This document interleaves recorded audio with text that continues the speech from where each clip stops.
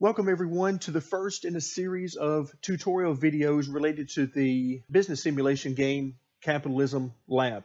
So in this first video, we're going to be taking a look at really the most basic part of the game that you're going to get started with, and that is the retail store.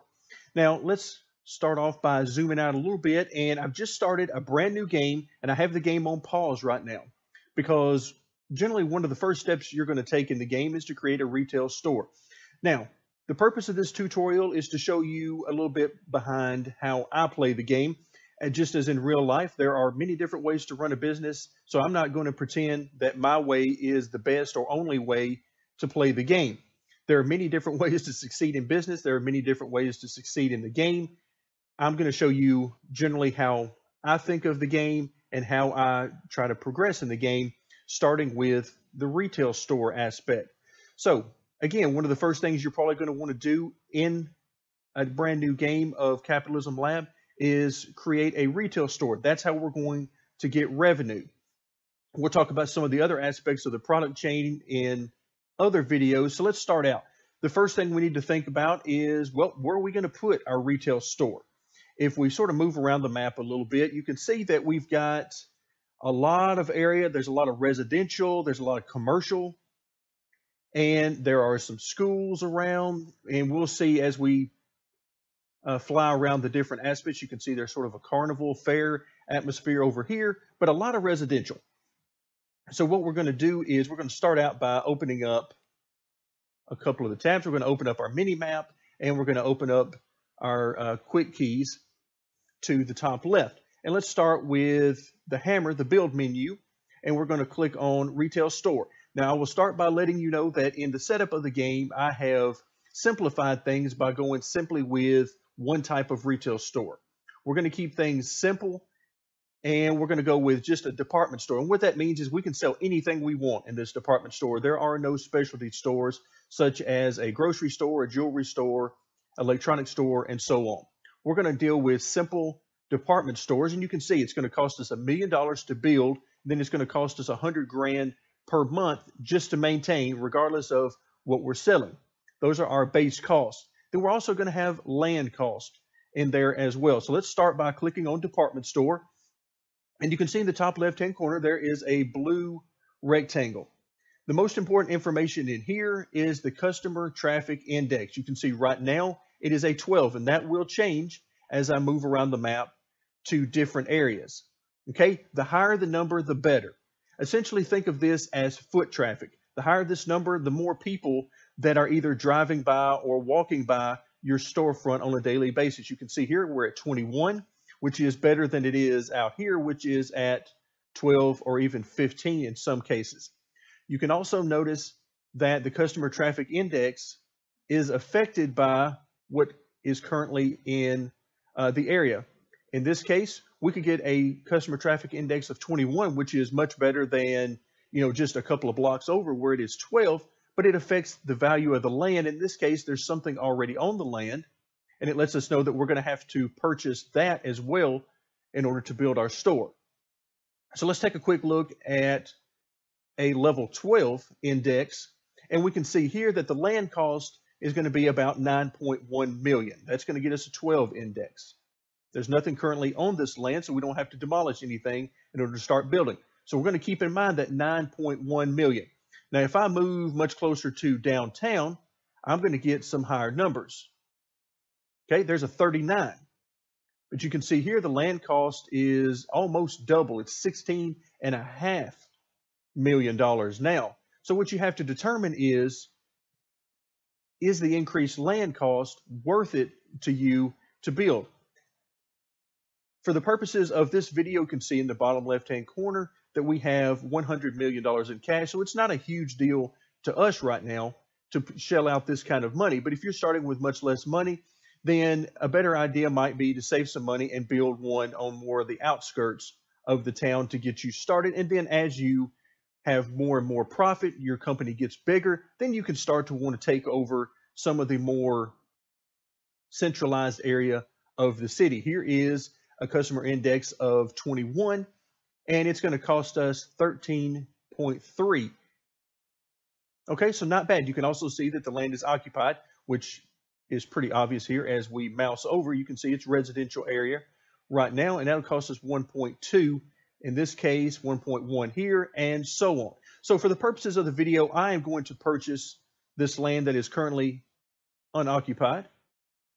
So we're going to pay 9.7 million here. Again, not that this is necessarily the best place for it, but we're going to choose an area to keep things simple.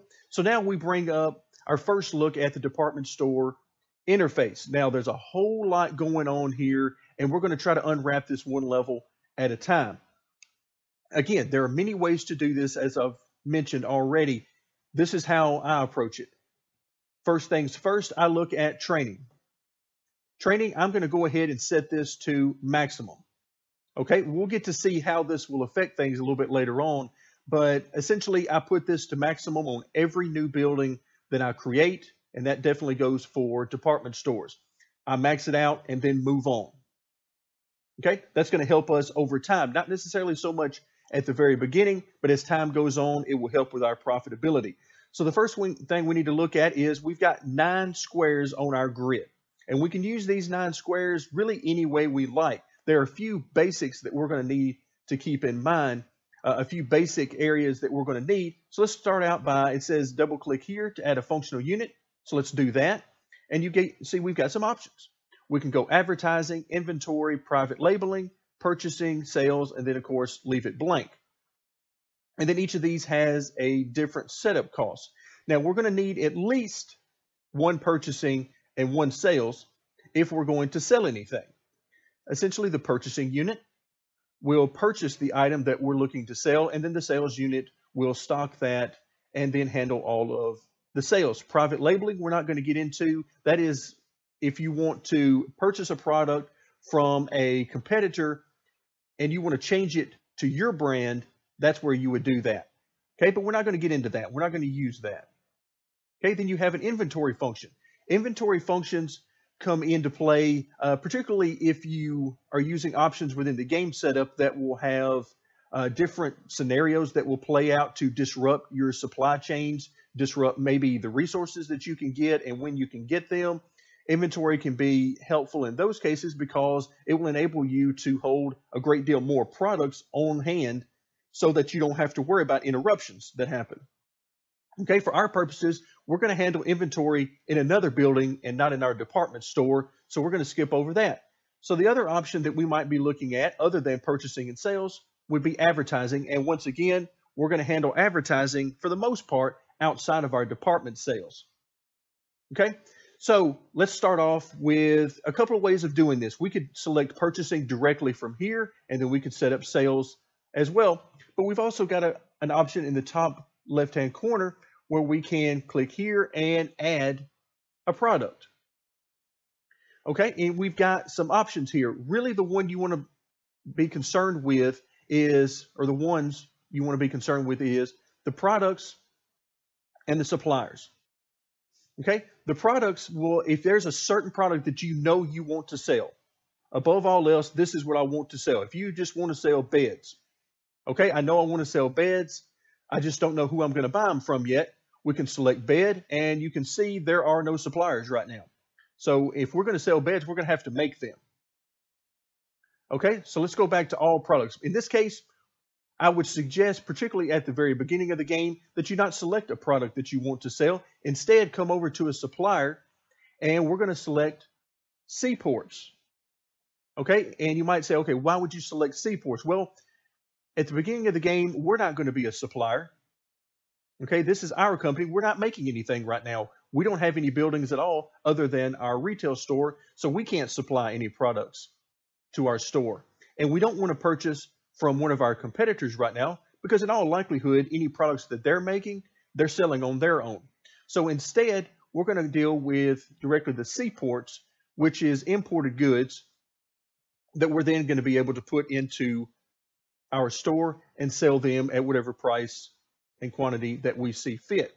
All right, so now we see that there is a long list of things that we can sell. All right, there's several products that we can deal with. Do we want to maybe go with cola? Do we want to go with bread, watches, and so on? Because we only have one type of department store instead of specialty stores, we don't have to particularly worry about which type of store we build. We can sell anything in this particular store. All right, so let's go ahead and let's start with cola since that's an easy one. All right, we're going to select it on the screen and then select here, and you can see that by default, it is going to put a purchasing unit and a sales unit, and then these two are linked. Now, if I can unlink those, and you can see we've got corner links that are possible, vertical links, horizontal links, all sorts of things that we can do. You can get very detailed with your orientations and your layouts here. All right, so for right now, we're going to leave this as is. Okay, you can see that we've got a purchase unit. We know who the supplier is. We click here, we can see it's coming from the seaports. Okay, we already knew that, but this information is going to be here for in the future when you have many more stores and many more buildings to deal with. This will be an easy way for you to know where is it that I'm purchasing this particular product. Okay, we can also change the link to a new supplier if we want to. Let's say later on in the game, if we decide to make cola on our own, we can come back in and stop getting the merchandise from the seaport and change the supplier to be our own manufacturing. Okay, for now, again, we're going to leave this as is, and we're already linked in to a sales unit. And you notice that there is a 1 in the top right-hand corner of each of these units. That is the training.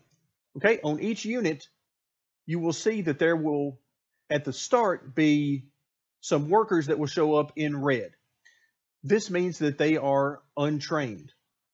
Okay, as the training increases, these will move into blue. So as time goes on, one will turn blue, then the second, the third, and then the fourth will turn blue. And then finally, this will increase our training to 2, and we'll start back all over again with red, and then these will turn blue again. We'll move up to 3, 4, and so on, all the way up through 9.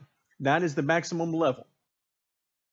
Okay, so we're starting off at 1, which means that we have completely untrained staff, but we've already seen earlier that we've maxed out our training so that as fast as possible, these will turn blue and our units will increase. Now that's going to help us long term to be able to purchase more, to sell more, to warehouse more, whatever the case may be, and increase our profitability long term. Okay, if we're dealing with factories, then our better trained staff leads to a better product, better quality. So you get the idea. So we're going to start out with a single purchase unit and a single sales unit, and we're dealing with a single product of cola. All right, let's go ahead and let's add another one. Let's go back to bread, and we're going to select it. All right, you can see how it is sort of using the available slots. Okay, now we're purchasing bread. We know who the supplier is, and we've already linked it to the seaport. We're good there. And then, of course, you've got your sales unit. So we can do this for any number of different units. What I'm going to do now is I'm actually going to turn on the time. I'm going to put it on 5, which is the maximum speed, just for a few moments so we can sort of see how this plays out and get some more information. All right, I'm going to press 5 on the keyboard, 4, and you can see time passing. All right, so that a lot of time passed in a very short amount of time, but that's what we want because we want to have some information that we can now see, some data that we can get our hands on and see how we're doing. All right, let's click on the cola. All right, the color of our firm, our company, is this green. So you can see the piece of the pie that we have. Right now, the rest of it is white, and that means to us that we have none of our competitors are in this same space. None of our competitors are selling cola except for us. All right, all of the rest of these sales are coming from local competition. Okay, you'll have 2 types of competition to be concerned with. You'll have your direct competition, and if we look at the information center, you can see a list here. Here's all of our competition. We're listed at the top, and then here's all of our competitors. And you can also see their colors as we go along. Okay, if we come back to our department store, you can see none of them show up here, so we're in good shape. We do not have any direct competition. Particularly at the beginning of a game, it's good not to be in direct competition simply because it makes it much easier for you to get a foothold into the market. Okay, also, it gives us some basic information. Okay, it gives us the cost plus the freight. It gives us the price that we're currently selling the cola. Okay, and then that information works its way down into the bottom part, or section 2 of our store. Okay, we can see our profit, which is currently right at 500,000. We can see the revenue, which is 870,000. So we're making a pretty good profit here, better than a 50% profit. Also, you can see the quantity. How much cola are we selling? And we're selling 870,000. And you can see we haven't been going that long into game time, so you can see there's a huge increase, and it's starting to level out a little bit over time. But you can see 870,000 represents this portion of the demand of the market, which means there is a huge ability for us to sell much more cola than we currently are. However, that will depend on how much supply there is available. Remember, we're getting this currently from the seaport. So we're importing all of our product. In the future, we may be able to get more of that, or we may have to make it ourselves if we're going to increase that. But it does show that there is a huge, huge amount that is still here for demand. And you can see at the bottom, there is a certain amount of demand, and the supply is nowhere near meeting that demand. Okay, now let's move over to our bread, and you can see instantly we've got some competition. There's a little yellow, there's some dark green there. All right, so we've got some competition in this space. So you can see how much of the market is still available if you look at additional supply rather than taking market share from our competitors. All right, so this gives us a good dynamic. We have cola, which doesn't have any competition, and we have bread, which has 2 competitors right now, in addition to the local businesses. All right, so let's come back over to the cola. If we look at our purchase and sales unit for the cola, you can see we're up to a level 3. But there's another piece of information which is vital here that we haven't taken a look at just yet, and that is the utilization. You can see that currently, for the amount of cola that we are purchasing and then selling, we are only utilizing approximately half of the capability of this purchasing unit. Now, I wonder why that is, because if you notice, we're definitely not maxing out on the amount of cola that can be sold. So there must be another piece to this puzzle. And if we look, there is. And you notice when we click over to the sales department, you can see it. We're at 94% right now. And these numbers will fluctuate as time goes on. But we're at 94%. Essentially, we're all but maxing out our sales capability. So in this particular case, our purchasing unit is capable of basically twice the amount as our sales unit is capable of. So in this case, we've already looked at our graph and we've seen, okay, we're not meeting the full market demand here, and we don't even have any competition to worry about. So what I'm going to do is I'm going to put in another sales unit. Okay, and that will give us our 2-to-1 ratio that we see through our utilization. We can't sell anymore with this particular unit because we basically are at 100% or very close to it. So if I'm going to sell anymore and take advantage of this additional market share that is available, I'm going to have to bring in another sales unit. And because of the way things are laid out, I'm going to put my sales unit here. Okay, we're going to double click on the empty unit, click on sales, then OK. And now I'm going to connect these vertically. So now I've got 1 purchase unit and it's connected to 2 sales units. All right, now if we come back out and let's go ahead and put this back on the time of 5 right now, just for a short amount of time. Okay, and that should be enough. Now I've paused the game again and we're going to come back in and look.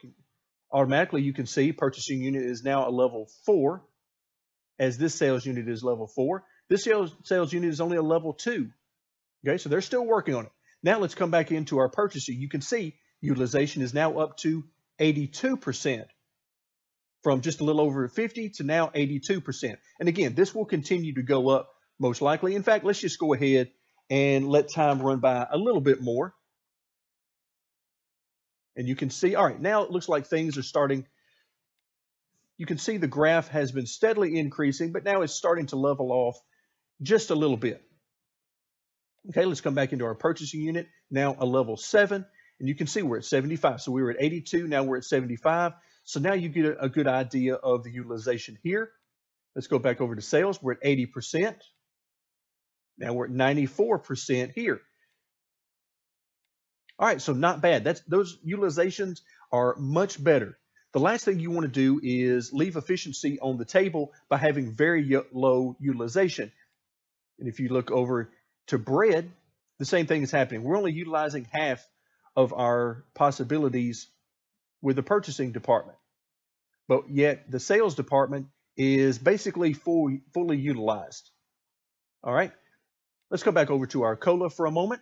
And now you can see that we have a much larger percentage of the market. Now we're getting somewhere. Okay, in fact, you can see we're still at 75% utilization, and we're not quite 100% utilization for these two. We might could chance putting another sales unit in here, but I think that would hurt our efficiency more than it would really help anything. So I'm going to leave this 2-to-1 ratio, 2 sales units to 1 purchase unit. Now let's come back over to bread and let's see what we've got here. All right, you can see in bread, wow, the yellow company has nearly half of the market, and you can see that now we have nearly half of the market. Okay, so if we're going to gain a substantial additional percentage of the market, because you can see there's not much white remaining here, we're going to have to take market share away from our competitor. Okay, so there's a couple of ways we can do that. We're going to go a very straightforward way, and that is we're going to take our first look at price. Now, I mentioned it earlier as we were going through our setup. I mentioned that it showed us our price, but I really didn't go into any more depth than that. And that's because I wanted to wait a little bit longer to see how things shaped out so that we could come back to that. All right, so we're back on our cola, and you can see we're selling for a price of $1. And that has us, we're probably at what, about 2/3, you'd say, on the market share there. But let's come back down and let's take our first look at the rating. Okay, you can see we have an overall rating of 25, and the city has an overall rating of 14. Now, what do those numbers mean? Well, in essence, what we want to do to keep this very simple is we want to keep our rating higher than our competition. In this case, the only competition is local. So they're at 14, and we are nearly double that at 25. Now, the rating is made up of a combination of factors. Okay, brand and quality will increase. As those two numbers increase, your overall rating will increase. But as we increase our price, our overall rating comes down.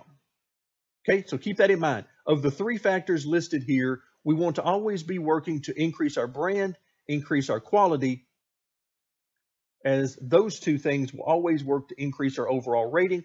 But price, as we increase our price, that will bring our rating back down. So it is the combination of these 3 which will get us to where we want to be. Now, in this case, we have a large difference. So what I'm going to do is I'm going to go from $1, let's go to, let's say $1.05.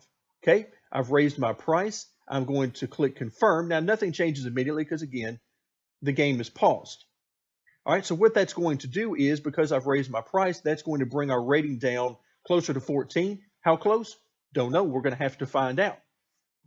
Now let's come over to the bread and let's see what we've got. We've got a 42 versus a 36, much closer. So we don't have very much wiggle room here, and we're going to have to decide essentially how we want to do this. Okay, we already know we're only using half of our utilization on purchasing, so we can purchase more bread. But we can't sell anymore with our current sales unit because they're essentially maxed out at 100% utilization. So what I'm going to do here is I'm going to add another sales unit, and I am going to now put a diagonal. There we go. Now these are connected diagonally, telling me that the purchasing of bread now connects to this sales unit instead of, so this sales unit is going to be dealing with bread and not have anything to do with the cola, since you can see there are no connections to the cola.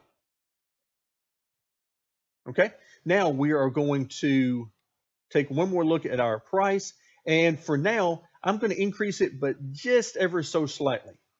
All right, I'm just going to go up 1 tick, and let's see what that does. So I've clicked confirm. So we go from 42 and 36, which again is pretty close. And now we're going to go 25 to 14, but we're going to see what this increased price does. I'm going to put back on 5 on the time scale. And now I've once again paused it so that we can take another look. All right, now you can see we're a little bit closer. It's 22 to 13, but you can see it hasn't really hurt us. Okay, we have no competition. Our market share may have actually increased a little bit. If we take a look at our profit, you can see it's gone up a little bit. Okay, revenue again has gone up a little bit. Okay, so what I'm going to do is I'm going to further increase this a little bit more. Okay, let's go from 105 to 109. Confirm that. Let's take a look at what's happened with bread. Oh, wow. You can see now we're starting to get somewhere. Okay, we have a much larger piece of the pie now. We are starting to take market share from our competition. You can really see where our increased sales have come into play. You can see this spike here. That is very nice. Spike in quantity from where our new sales unit is taking advantage of the new capabilities of the purchasing unit. Now we're at about 70% on the purchasing unit, and you can see that's much closer to what we were getting from the purchasing unit from our cola. So the 2-to-1 ratio is in general a very good ratio to think about sales units to purchasing units. Now you'll notice we haven't used any of the other units. We haven't used advertising or inventory or private labeling to this point, and yet we're still doing pretty good. But if we take a look at the cola, you can see our brand is still at 0. We're not really doing any marketing. This will slowly improve over time on its own, but very, very slowly. And essentially, you shouldn't count on getting any effect from that. So what do? Okay, if we want to increase this number, we're going to simply have to improve our advertising. But I choose not to do the advertising here. I choose to essentially focus on that in a different way, and we'll look at that in future video. So for now, hopefully this has given you a much better idea of how to run a retail store. I tried to be as detailed as I possibly could. Again, there are more things you can do, more layouts. You can see we've got room for another product in here. We've got room for another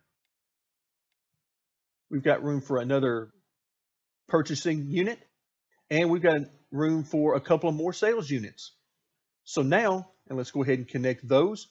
But the question is, what are we going to sell? Well, let's take a look. And just because it's the first thing I notice, we're going to sell cakes. All right, not bad at all. So now we're going to sell cakes. We simply turn on the time. All right, now we'll pause it one more time. We'll come over to the cakes. You can see 40 to 33. Oh, but wait a minute. We've got a price agreement. This is the last thing that I want to point out when we're talking about department stores. Okay, this is why you have to pay attention to where you're getting the products. Okay, the first two products, where did we get those? Well, we got those from the Seaport. And you can see here, if we click on the purchasing tab for a particular product, the supplier, we can see Seaports. Same thing with the bread. Let's click on the purchasing tab for the bread, supplier, Seaports. Now, if we click on the purchasing tab for the cakes, supplier, wait a minute, that's Victory Group. That's one of our competitors.